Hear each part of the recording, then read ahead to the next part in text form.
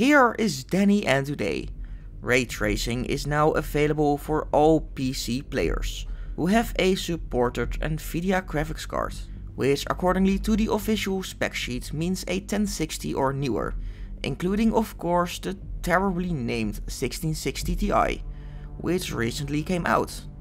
So you can shoot out all the rays that you want in a cinematic 24 FPS. Just be sure to update your Windows and graphics card drivers, or else it won't work. NVIDIA's personal testing showed that with medium RTX settings, but with everything else on ultra, that every card should at least reach the 35 FPS. Of course, this is paired with a super powerful CPU to show how the cards are bottlenecking. Actual performance may differ a little bit based on your own setup.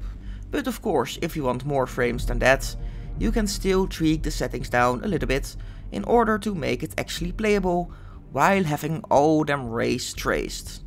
Since I only have one card, I can't really test anything out myself. So for a deep dive into the settings and performance, check out Digital Foundry's hopefully upcoming video comparing all the GTX cards. But that is all I got for now. Shout out to my Patreons on screen. This was Danny, and I see you on the Raytraced Battlefield.